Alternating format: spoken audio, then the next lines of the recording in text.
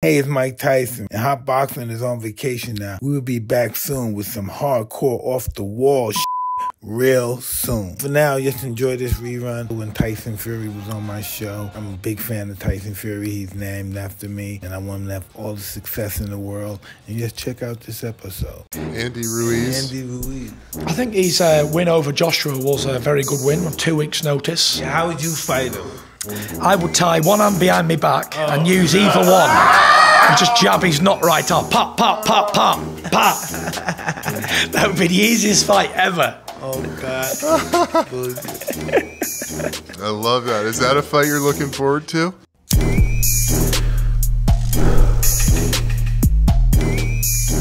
Hey everybody, welcome to a very special episode of Hotboxin. I'm Eben Britton. And I'm Mike Tyson. And Mike, we've got the champ. The champ in here, Tyson Fury.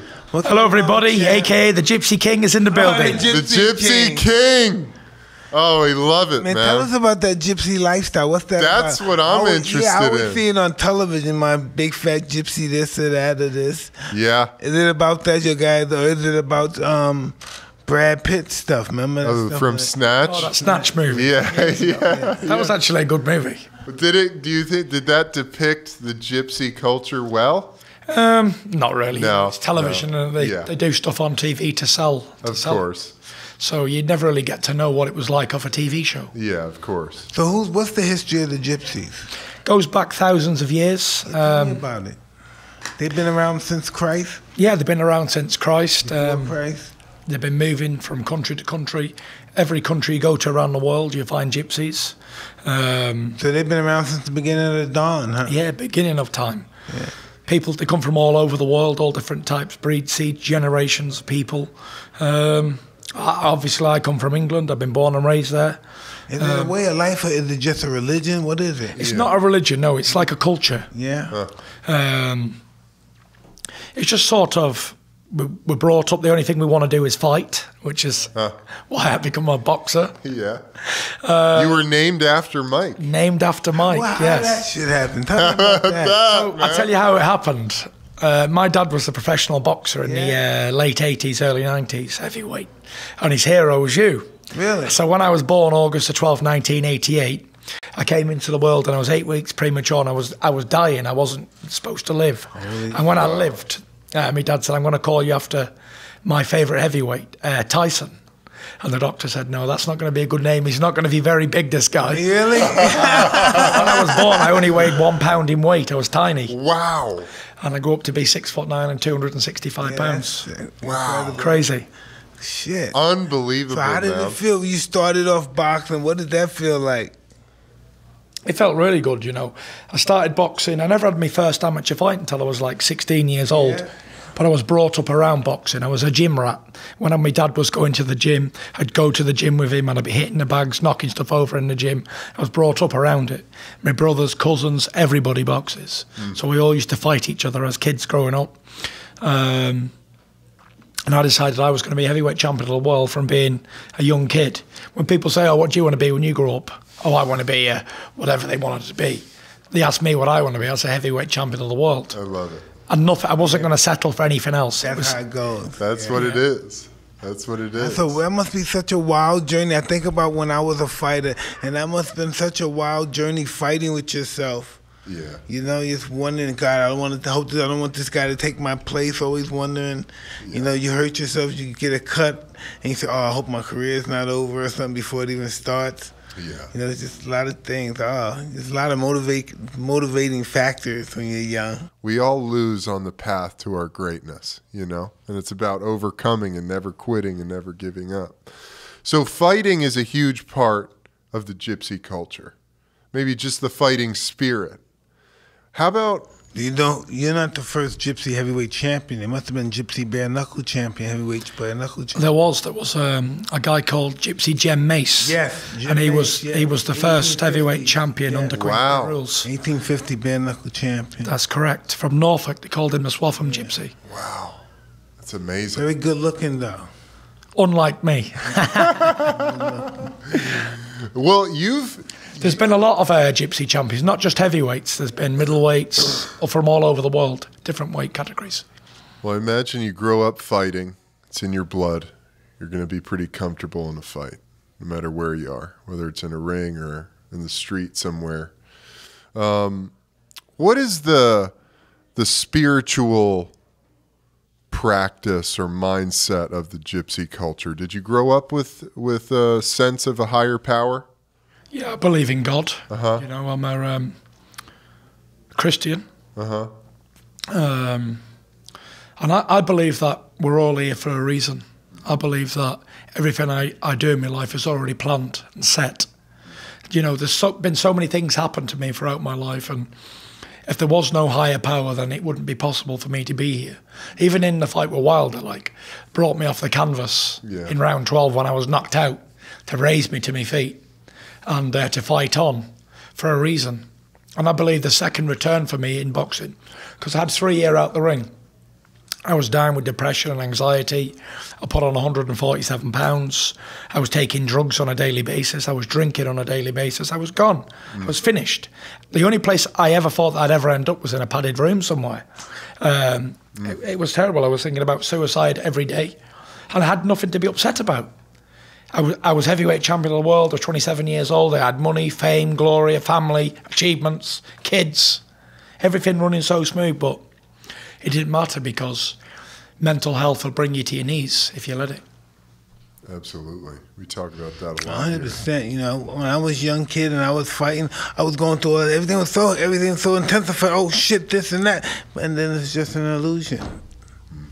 It didn't really matter. Yeah. You know what I mean? It never really existed.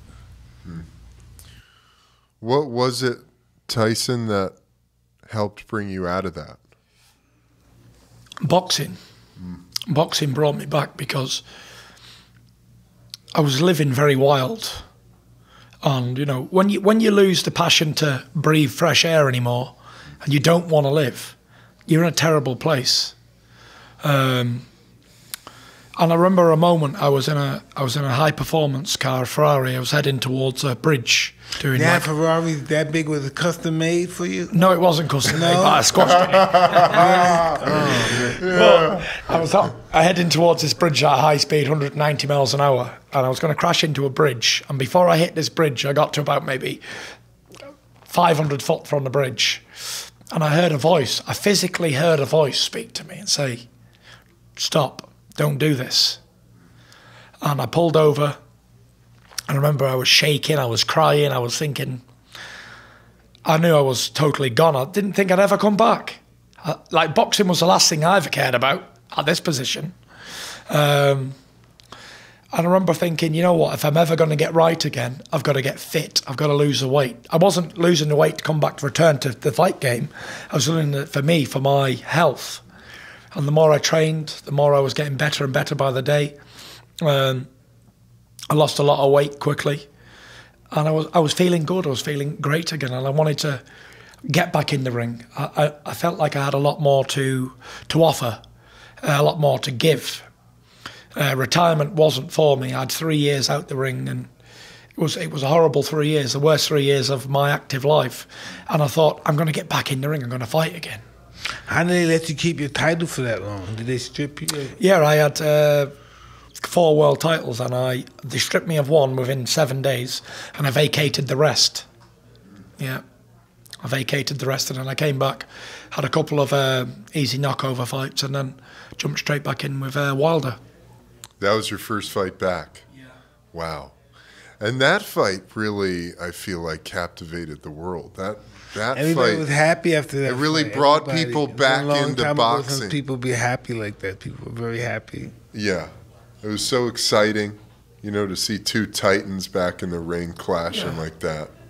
You know, at that time it was a breath of fresh air because there was an heavyweight in England called Joshua. He was a world champion and he was unbeaten, and Wilder was over here, he was in the UK, and he was talking back and forth for like over a year. Like, bullshit. They didn't want to fight each other. So I think it was more Joshua didn't want to fight Wilder rather than the other way around. So I thought, you know what? I'm going to fight. Give me the fight. So they looked at me and they thought, this guy's finished. He can't fight no more. How can you lose all that weight and have all that time out the ring abusing your body and then come back to this level? But maybe I was finished in my body, but my mindset was that strong and I believed that I was going to win. That if you believe it first with the mind, anything's achievable. I agree. And I believed it so much, and I never ever doubt myself in a fight, no matter who it is with who. I always believe I'm going to win somehow, some way. I'll find a way. And we put on a great fight, and people are looking forward to the rematch. Yeah, hell yeah. Is that in the books yet? Is that Do you want to fight a bout before you fight the rematch? Yeah, I'm fighting on September the 14th in Vegas. What's the guy name again? Some Swedish guy called Otto Wallen. Yeah, well. Okay. He's number 4 ranked WBA, unbeaten in 20 fights, 6'6" southpaw. So he might take a couple of rounds to get him out of there. That'll be awesome, man. That's amazing. So at 27, you're a world champion, and that was the pinnacle. That was the peak of the mountain that your whole life you had been striving to get to, right? What was it in that you felt as though you weren't being fulfilled? I suppose I suffered with depression and anxiety my whole life, from being a little boy to being a man. But I always had a goal of becoming heavyweight champion of the world. And it always brought me back out of the darkness to achieve that goal. And nothing else mattered. I had a lot of tragedy go on in my life, and a lot of stuff happened that maybe could have put me off track of being heavyweight champ. But I always sort of sidetracked all of that and concentrated on the job in hand. And when they said, right, you're going to fight Klitschko for the world championship, I was like, when I win, I'm not going to have a goal anymore. So I almost knew going into the fight that I was going to come down, it was going to be a disaster. I was very depressed going into the fight, going into training camps. I knew I was going to beat this guy. And I remember saying to me dad and my brothers, I said, win, lose or draw, I said, I probably won't fight again after this. Really? And he's like, why was that? You boxed all your life to get to this position and you're going to just walk away. I was like, you know what? I'm not feeling it anymore, but I look back in it now and I was very ill going into that fight. I wasn't well-minded. Goes in there, beats him. For 5 minutes, I was happy. And then when I got back to the changing room, I thought, is this it? I've won 5 world title belts. I beat the second longest reigning heavyweight champion in history. What next? I don't have a purpose anymore. I'm finished. Oh, that's weird, man, because when I was a little kid and I won the title, I think I fell so in love with that illusion of myself and shit. Really? Hell fucking So you were like, let me conquer more. Hell let me dominate. Let me destroy more people. Let it be more about me. Let me have the best girl in the world. Let me have the best seat in the fucking restaurant. Give me the best fucking car. I want the best plane. I was fucking all so self-absorbed. You know what I mean? I couldn't fuck enough girls. Couldn't have enough fights. Couldn't have enough fights outside the ring. Enough power. Yeah, it wasn't enough. Yeah. It's so interesting because I very much relate to what you're saying, Yeah. That feeling of what's next. This is it. This is everything every bit of my life that I've dedicated to achieving this thing, and I did it. Now what the fuck am I? But that's just my negative outlook on everything. Yeah, that's because we don't have no outlook on self-love. Yeah. Back then, when you don't have no self-love, it's so easy to say, that's it. Yeah. When you have self-love, you find so many intimate things to do with yourself. Yeah. You know what I mean? Yeah. I played football for everyone but me. I played football to prove everybody wrong, to show everybody how powerful and dominant and scary I was. I played football to destroy other people, to inflict my pain on others. And I never once was playing it just because I loved it, And that's a much more sustainable source of power. A lot of athletes are entertainers, just actors, and people in general with jobs being that way because this is our acceptance. Yeah. They're not going to give you the same acceptance if you're not playing on that team than if you're just a retired player. It's a different kind of acceptance. Yeah. You're not going to get the same fucking girlfriend that you did as a fucking football player than you would as a retired player. So it's all about continuing to do this stuff, and this is our life. We do this till we can't do it anymore. Yeah. Becomes our identity. Yes. And we can't even help it. We gotta go to a school to learn how to get out of that shell of ourselves, that mask of our identity. Yeah. Yeah, it's very true. And it sounds like in those 3 years out, and then finding that passion again.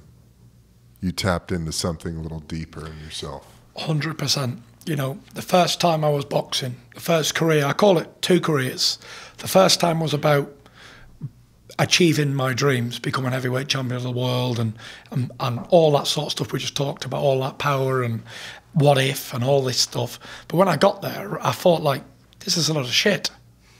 It wasn't what I expected. And from England, that's really hard because England, they look at boxers and fighters from a total different perspective.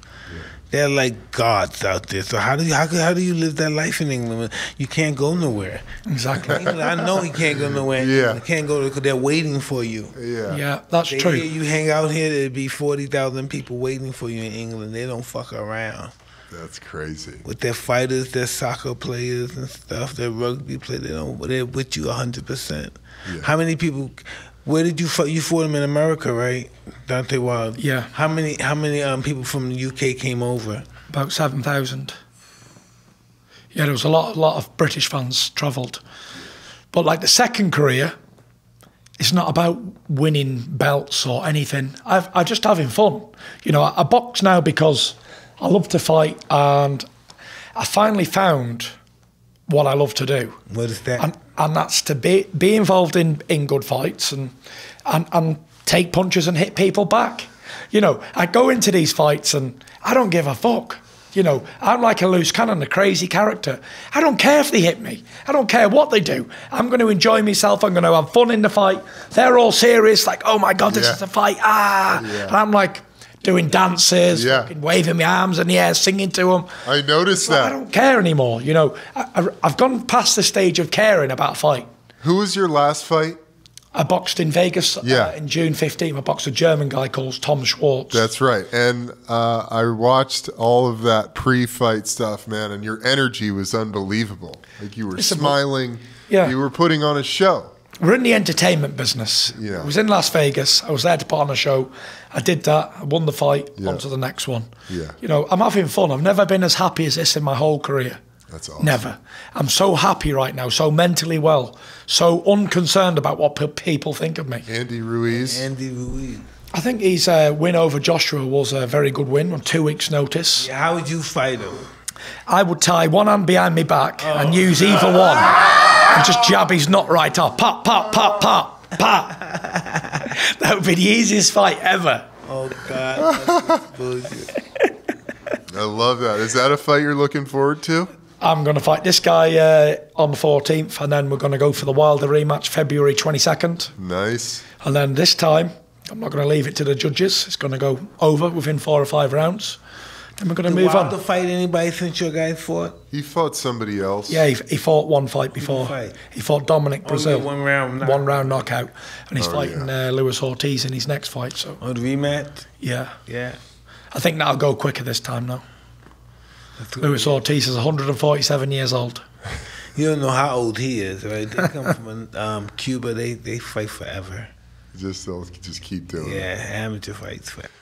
Tyson, what do you think about, like back in the day, Mike had 15 fights in a year, or before that, Sugar Ray Robinson had like 100 fights in a year, and now how many fights do you have in a year? Maybe 3. It's crazy. It is crazy, but when you're starting off at the beginning, you can have all these fights. In my first year as a professional, I had 9 fights. And then the more you step up, the more the fights become less. Because they need more time to build them, more time to sell them. You know, I wish I could fight 10 times a year, once a month would be good. Yeah. I offered to do a bum a month campaign like Joe Lewis said. They won't let you do that because they won't let me do it. The possibility of him getting hurt. You know, they just don't do that anymore. I'd love to keep very active. Like, if I can get 3 fights a year, I think that's me being very active. I had a lot of time inactive. Yeah. Like 1 fight per year, 1 fight in 3 years. Yeah. Just craziness. Seems like you get out of rhythm with yourself a little you get bit. on, you become match fit, and then you lose it all. Yeah. And you go rusty again. You need another couple of fights to get back where you was. Yeah. So is it a matter of them promoting the fights? Like, who is your contract with as a boxer? Is it with the promoter, or is it with is it with a league? No, it could be with the hotel. It could be with a hotel. It could be with the hotel. It could be with the television station. company. Wow. Interesting. Oh, so like Showtime. He could have a contract with Showtime to fight certain amount of time for a certain amount of money a year. Interesting. That's And way then different. Then besides that, they will pay him. Well, if he's in the West Coast, like a casino or something, the casino, mostly in the West Coast, like Vegas, will pay him a certain amount of money to fight a certain amount of time at their hotel. You know? And so the casinos have really been kicking like the East Coast auditoriums in the butt because we're paying you to come fight in our auditorium where you got to pay these big auditoriums to fight in their arena. So, you know, it's really a no-brainer. What are the big casinos that? MGM Grand. MGM. Yeah, that's just one of them. There's Do dozens of them now. Yeah. Yeah. Yeah, I fought last fight at the MGM Grand. Okay. Where's this fight coming up? This fight's at a new arena in Vegas called the T-Mobile Center. Okay. Yeah, I've been there. It's a brand new one, yeah. Before. It's like a 20,000 seater. Awesome. That'll be cool. How are you dealing with, you know, your success and continuing to build yourself up in your new career? Like I said, I don't see it as success.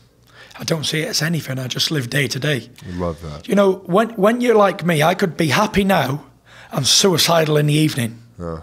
Yeah, so when you live like that... Are you on medication? No, right my now? medication is training. No, you need some fucking pills, baby! I think I fail every VADA drugs test in the world then. But yeah, I train. My medicine has become training. I used to like just train for a fight, go out of camp and put on a ton of weight, not train, just eat shit all the time, drink a lot. I used to do the same thing. And then on the second time I'm coming back, like I'm staying in shape the whole time. I'm training every day for me, not just for a sport, for me to keep myself mentally well and strong. And the training camps and lifestyle of a boxer has become very easy for me now. Say I box at 265 pounds, I walk around at 265 pounds. Yeah. Where before I was walking around at 370 pounds. Or more, 400. Jesus, dude. 370? I would never stay in shape in the off seasons. You wouldn't. If I didn't have a fight, like when I stopped fighting 3 and 4 times a year, like if I would just boom, I would just fight and I wouldn't train no more. I just go gorging and drinking, and fucking. That's all I did. Right after the fight, I get it. People be in my room before I even get there. It's just they knew that was the norm. It's really a form of. That's how you understand self-care at that time. You're like, this is taking care of myself because now I got to just rest and recover and replenish and gorge myself. Nah, that's just I didn't have good life skills back then. Yeah. You well, know? that's what I'm saying. That was what you thought. My brain should have just said, "You stay in shape." Yeah. Keep running though. Don't go to the gym. You just keep running every day. Just keep your cardio Yeah, up. keep the cardio up. Yeah. So you know when you was doing all this fucking all the time, did you catch many diseases? Lots of them.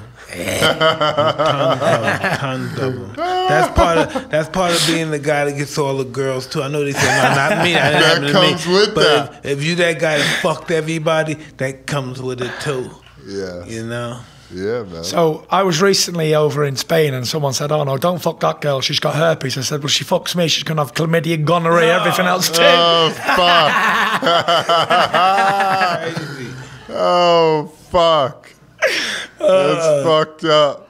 I caught a kissing disease one day. My what is this? My Mono? yeah, my fucking Your lymph nodes? yeah, these fucking glands exposed, Swelled up? Ooh, I look like a fucking toad. A toad? Yeah, those big glands. Yeah, Wow. fuck. You couldn't believe. I feel like I was dying. Really? It feels like your pain like no other. You don't believe it's so much pain. Are you sure that was some kissing and not pussy licking? That too. That too. Yeah, it goes both ways. You get it both ways. Oh, 100%. Yeah, you get either both one. ways. Yeah, you get it both ways. Oh, fuck.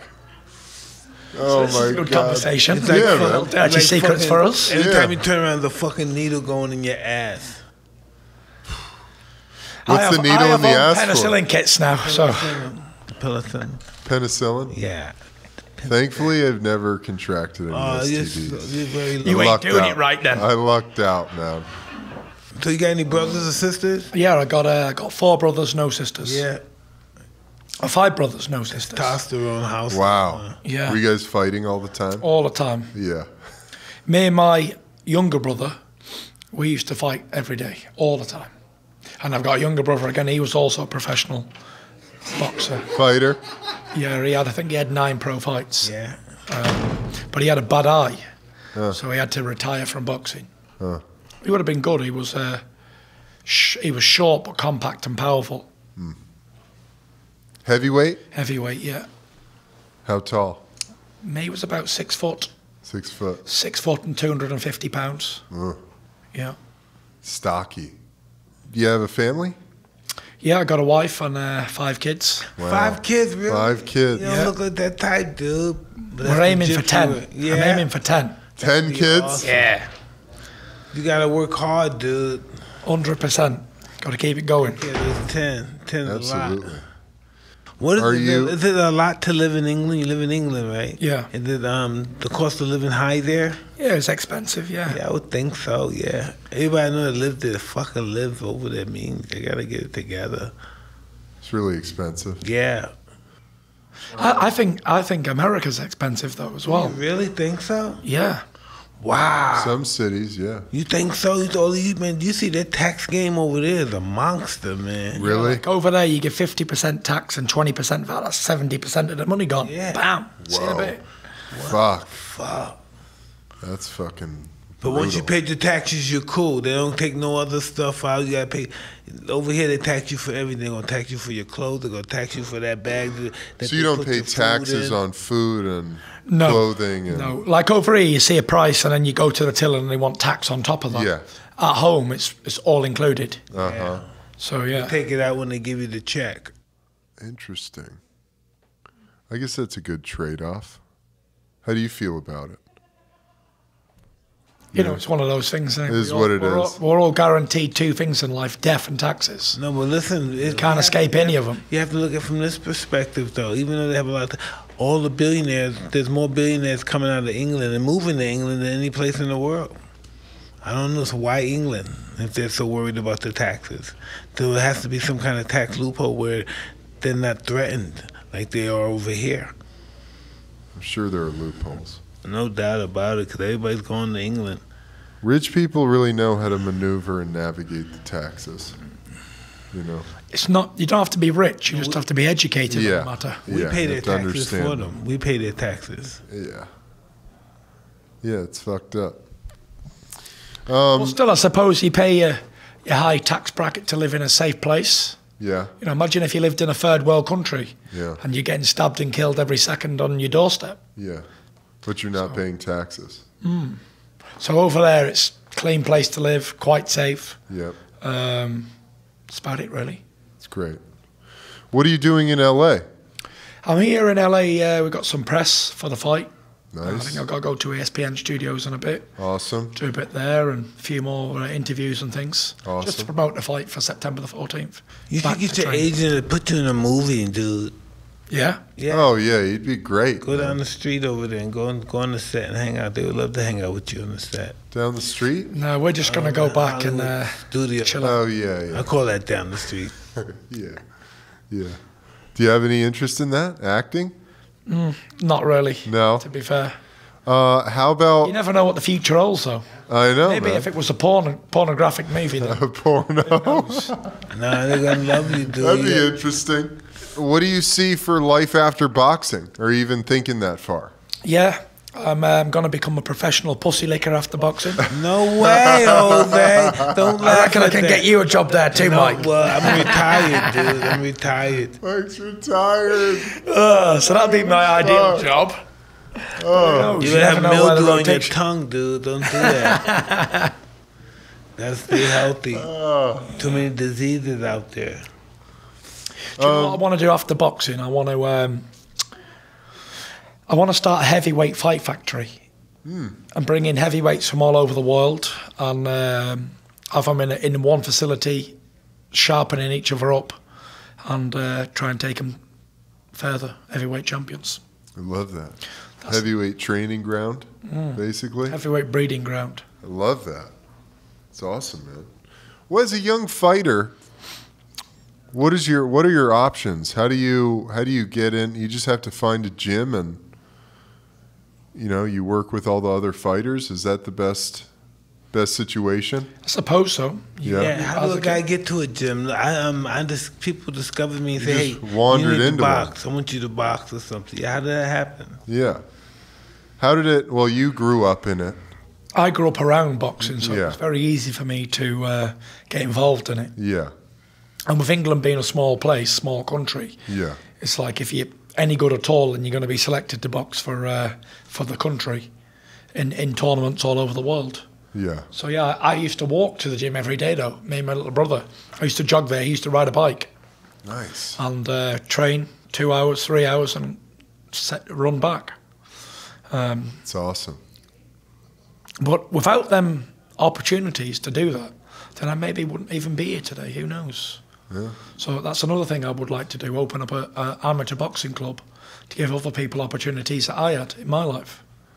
It's definitely needed. Absolutely. Sure. If I ever had to pay to be a boxer, I would have never been a boxer. I had no money. Yeah. I learned free how to box. Yeah. I mean, I'm sure there's millions of kids who would love that opportunity, have somewhere to go, get instructed, or be it's under like a family affair. Once you get to the gym and that family life, everybody knows what you're doing. Everybody got their eye open, got their friends and family, got their eye open. He's involved with the gym. He's one of the boys. Look out for him. It was just an incredible lifestyle. Yeah. Tyson, is there any questions you have for Mike as you prep for this next fight? Not really, No? Not really. I don't have many questions. Yeah, that's good. I mean, that's a good place to be. Is there anything you're curious about Mike and his new life after boxing? My new life is pretty interesting. That's understandable. Yeah, go for it. Yeah, this new life of yours, it's giving you a new lease of life. Yeah, thank God. Because my last fucking life was a monstrosity. Whoa, I don't even know how all this shit happened, man. Fuck. But without all that catastrophic action, would you be the same man you are today without the experience? Oh, I needed that experience, yeah. You're a living legend. I'm sat here with a living legend. Yeah, well, I'm just glad I'm living. I'm just glad I'm living. Woo. Oh, definitely. I can't believe I wanted to die so often when I was younger. I said, God, I hate living. Now I get 53, I love living. I don't want to fucking die. I hate the fact that I got to die now. Because living is so interesting. It is, man. Every day is a What's the fucking motivation, adventure. Mike, now? Excuse me? What's the motivation? Just for me. It's to absorb my existence, and realize that life is a joke. I took it too serious. 100%. I don't know, not long after this, I'll die soon, and I won't exist anymore. And then I have to go to the other world. I want to see what that's like. I can't believe this energy that I have just dies and it doesn't exist. It may not live here no more, but it has to go somewhere. 100%. And that's what I'm looking forward to now. Not for a long time yet, though. Whenever it happens, it happens, but I'm just looking forward to it. Because life is great, so death has to be just as great as life. You can't think the worst day of my life, right, is my mother or my children dying or whatever. The worst day of my life, besides that incident that happened, that could have happened to anybody, probably happened to everybody all over the world at that time, life is still beautiful. My worst day in life is still a beautiful day. If I don't internalize it and, oh, woe leaves me and my mother died or my baby died, why me? If I don't look at it from that perspective, life was always beautiful. Every day was beautiful, Life is precious, and it's beautiful just to wake up in the morning. Before I used to take it all for granted. I didn't care. I didn't care about nothing. I didn't care about family, friends, relatives, achievements. I didn't care about fuck all. I just didn't care. But now, after going to hell and back, I appreciate fresh air and a glass of water. Gratitude. Smaller things in life. Gratitude. Because when you've lost, you never know what you've really got until it's gone. Yeah. But I've had the opportunity to be shot down and come back, and you really find out who your friends are, who the people are really behind you, who leaves, who jumps off, and everybody just loves a winner. Nobody wants to be around a loser. Nobody wants to be around a man who's lost his mind. So you really find out who your friends are. The people who call you in distress when you're down and you're out and you don't have any more to offer to them. So I suppose I got to see that side of everything without being beaten in a boxing ring first. So then on the comeback, I have the smallest team ever.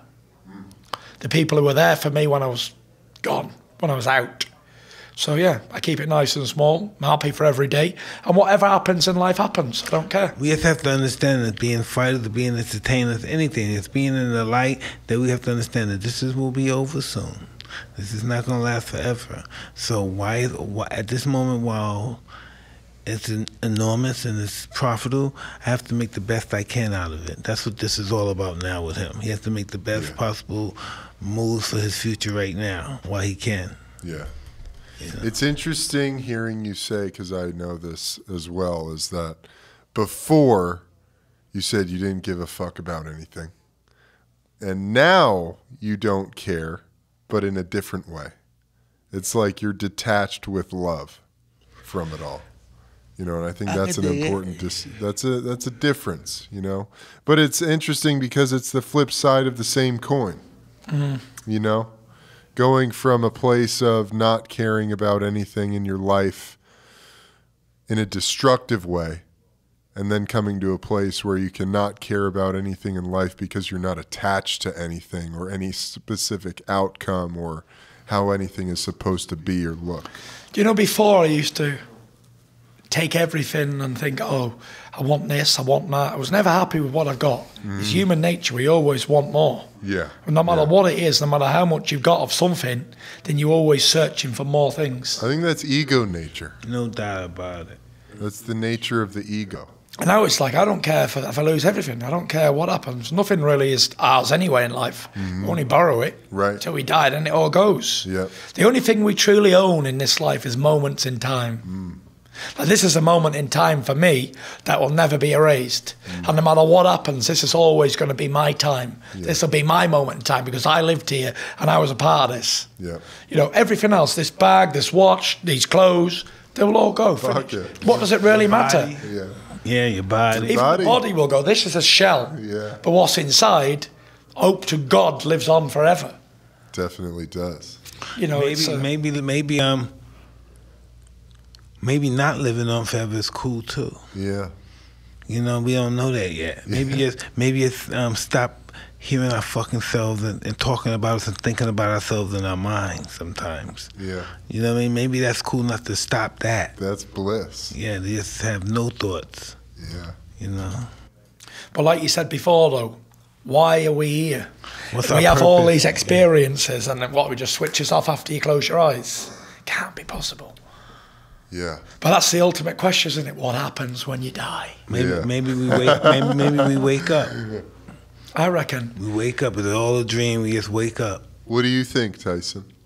Well, like I said before, I'm a practicing Christian. Uh-huh. And the Bible says when you die, all the answers will be revealed and everything will be like almost in HD. And everything you wanted to know in your life will be answered. But it also says that we'll be accountable for every action we did. So I don't know. I just don't think. I think even as a Muslim, a former Christian, I just believe that when I took the Torah, I just believe there's no good and no bad. There's no right and no wrong. You know what I mean? It's all perception. We're not. Our brain is not developed. Even at the height of its development, we're not developed really enough to understand why we did something right or wrong. We don't understand our selfishness, our greed, or our ego. We don't understand it. We can't even comprehend it. We can't even conceive it to another human being what it's really like when it's operating. We're nothing. Who are we? We can't explain ourselves. What am I doing here? What the fuck am I doing here? I don't really know. I should be scared. I don't know me. I don't know you. I don't know him. What the fuck are we? I just know what my mind tell me everything is. And my mind is just not reliable most of the time. Yeah. Especially when you've been indoctrinated with all of the materiality of life in modern culture. No doubt. You know, you have to break out of that shit. I mean, really, at the end of the day, our experiences and who we project into the world is just like everything that's going on in here. All our relationships that we have with everyone around us, all the things, all the attachments we have are about what's going on inside. Has God, has God always been here? Did somebody create God? How did God come to existence? The thought. Good question. Yeah. Somebody say, hey, there's something out here greater than me, I have to worship it. And I'm going to call it God. I mean, what is consciousness? Awareness of something that we don't see. You know? But we're definitely sure this is it. This is the way it has to be. For now, at least. Yeah. I like the idea of, when you die, all the questions you have in life are answered. I believe that's part of the deal for sure. The accountability thing, I believe in that to an extent of, I think God is all forgiving and all accepting. And, at the end of the day, it really comes down to your perception of yourself and your own ability to forgive yourself. That's the ultimate test. Yeah. Because we're the hardest on ourselves of anyone. There's no one else. There's no one here inflicting. We're all angry because we don't have the answers, pretty much. Yeah. And we want to know everything because we based our acceptance on knowing stuff too, being smart. You know when you hurt someone. You know when you inflict damage, you cause wreckage, you cause pain. You know what that is. And there's no one there to fix that but you. You know how that feels. I know how it feels, And at the end of the day, it all comes down to how do I feel about myself, No matter what you do in your life, though.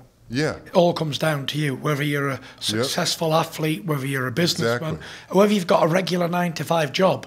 Yep.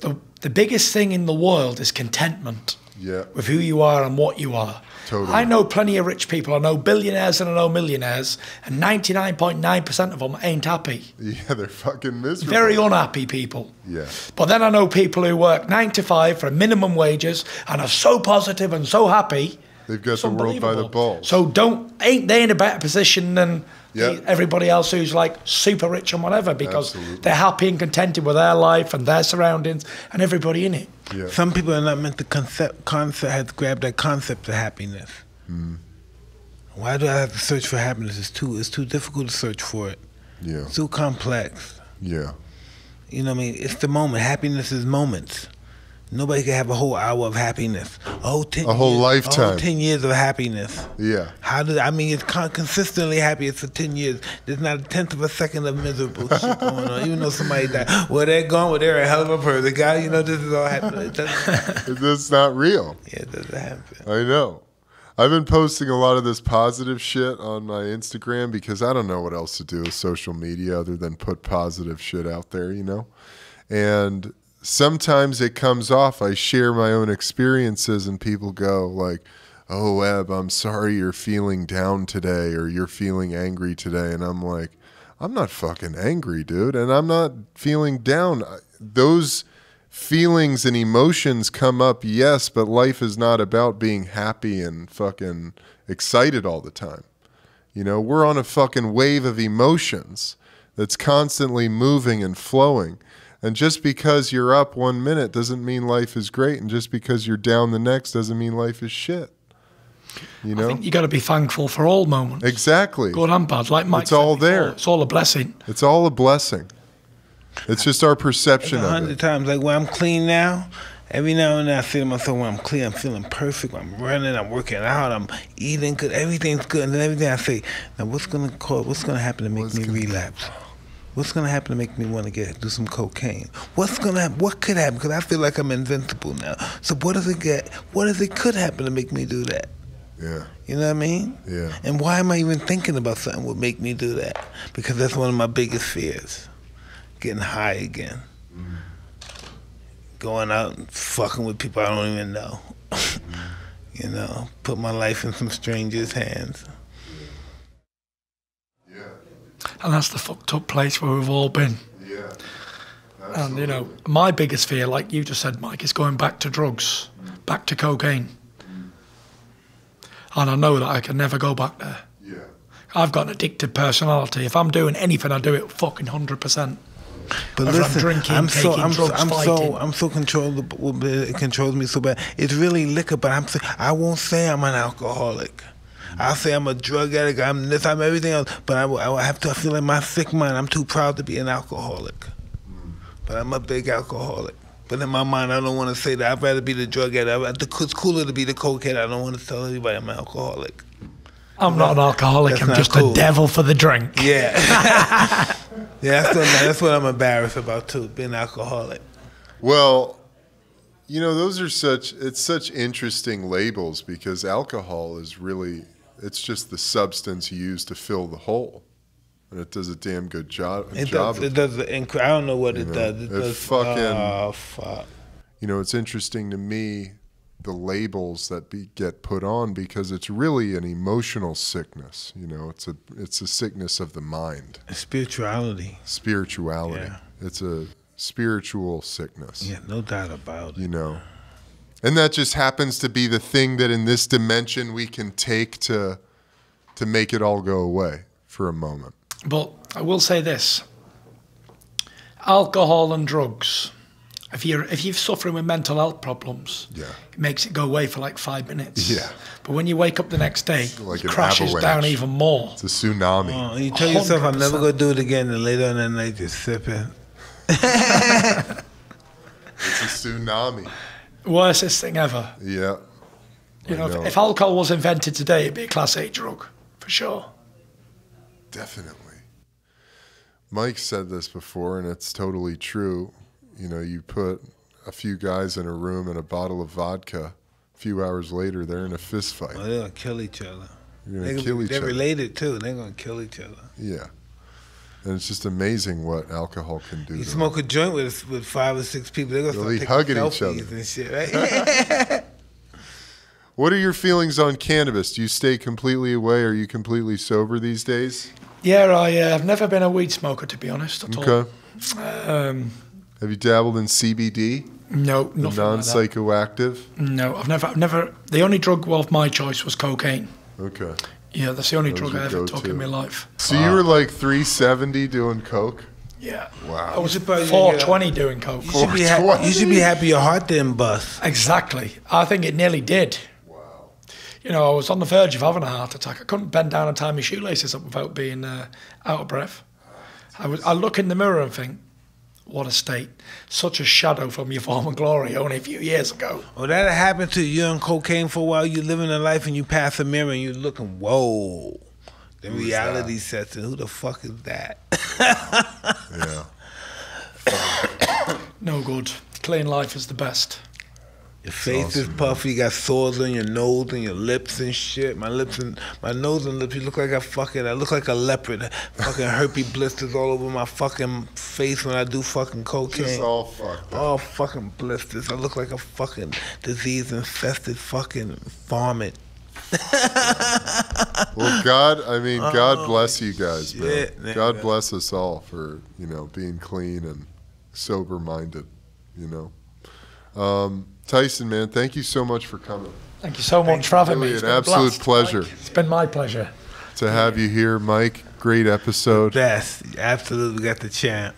Have the champ in I think here. we took it deep. We went real deep. You're welcome back anytime. Anytime. Please. This is going to be an awesome segment, man. Yeah, good luck in your next fight. Thank you very much. Do you want to let everybody know where they can find you and follow you?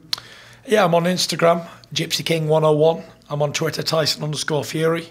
Awesome. Awesome. You heard it, everybody. Hey, that's it for this episode of Hotboxin. Be sure to subscribe to our YouTube channel, Hotboxin with Mike Tyson. Joe Harris? Check out our website, too. hotboxingpodcast.com. Until next time, I'm Eben Britton, And I'm Mike Tyson. the man, And I'm the Gypsy King! the Gypsy King, and we're out of here, everybody. Bye, guys.